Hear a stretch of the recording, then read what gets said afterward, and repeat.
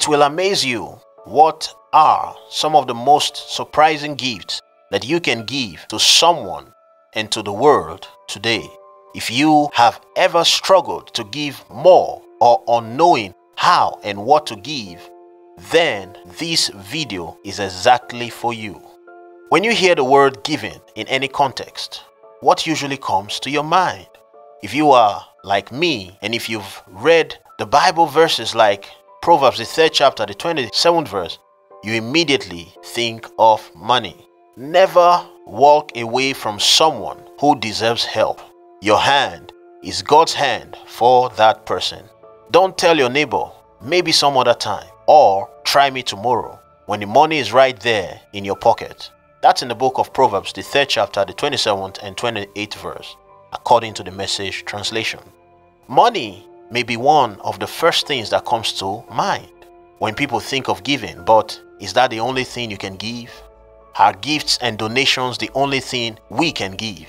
Don't get me wrong, this is not to say that there are no times when the giving that matters the most to someone or your church is not money, but is it really the only thing or the most important gift God is calling you to give right now?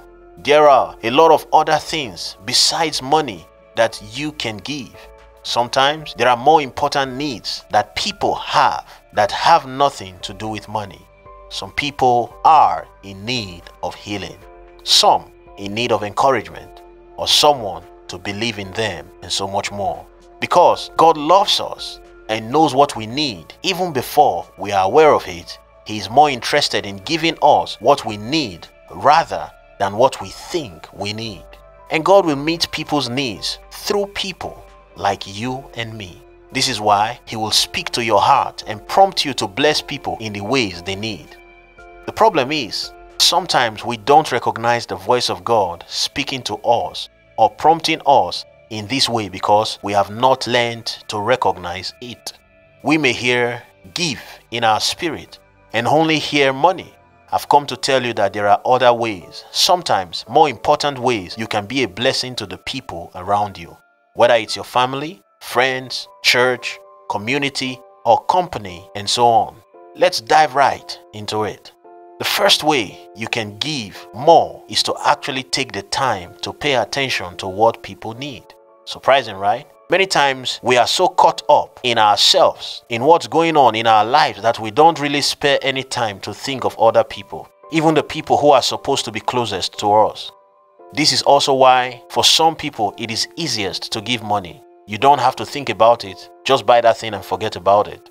The truth is, there is no one size fits all for giving, and even though we will be talking about some specific gifts further in this video, one of the most powerful gifts you can give to the people around you is your attention and thoughtfulness. Because as you begin to pay attention and observe people, you begin to find out that they've been telling you what to give all along.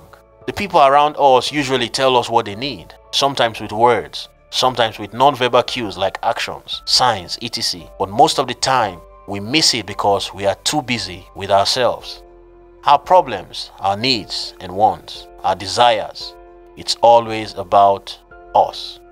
Has your spouse been asking for your attention and they haven't been getting it? When your child begins to act up all of a sudden, do you take the time to find out what they are asking for with their actions, or do you just assume that it's all childish behavior? Do you take the time to read the signs around you? In your church, have you noticed the need they have for a pianist or an usher? Do they have to rely on someone unreliable who holds everyone up while you are there and you already know how to play the piano or have a desire to learn? If you will pay attention to your spouse, you may discover that they've been asking you to speak a different love language than you've been speaking up until now. You may discover that your friend just needs a listening ear and not tons of advice about the issue they called you with. If you will simply pay more attention to the people around you, you'll begin to see that every day God is giving you more than enough opportunities to be a giver. Another one of the greatest gifts we can give to people is praise. It seems like such a simple thing, and yet many times we often overlook it or forget about how important it is. When was the last time you praised your friend? When was the last time someone did something for you, maybe at work, and you not only thanked them but also praised them? When people do a good work around you, in your community or at your church, do you take the time to recognize the work that they put into it? Do you recognize the time, energy, and thoughtfulness that went into it? Or do you just take it as your due, what you are owed, what you deserve? Remember, the Bible verse in Proverbs 3 verse 7, it says, "Don't withhold good from people who deserve it." Do you withhold praise from people? Do you give praise to people who deserve it? So what if someone hasn't done such a good work? Should you praise them knowing that it will be flattery because it's not true? Of course not. The truth is, there will always be something you can focus on. There will be some good aspect that you can highlight. It may not even be about the thing they did. It may be their intention or their character, but there will be something to praise. If you find nothing to highlight and draw attention to, the least you can give is your encouragement. It is extremely easy for anyone to criticize someone and show that they are better and they do everything perfectly. But another one of the greatest gifts you can give people is your understanding and empathy. It is to put yourself in their shoes and to try to understand how they feel, how you would feel if you were in the same situation. Jesus, speaking to his disciples in Matthew the 10th chapter, the 8th verse, says, "Freely you have received, freely give also." And in 1 Peter the 4th chapter, the 10th verse, we learn, "As each has received a gift, use it to serve one another as good stewards of God's varied grace." Just as you have received the grace of God, you can give grace to others. You don't need to be wealthy to show grace. You just need to remember that you too have received grace. When people around you make mistakes, when the brother or sister or even the pastor around you makes a mistake, do you extend merciful hands of grace like God has done for you so many times? Or do you sit on the seat of judgment like you are God and become their judge, jury, and executioner? Do you, like the Good Samaritan, help to pick them up and restore them to health? Or are you the one casting them down even more? There are so many ways we can give to the people around us. It can be as simple as speaking to the new person at work or at church who you can see feels isolated or left out.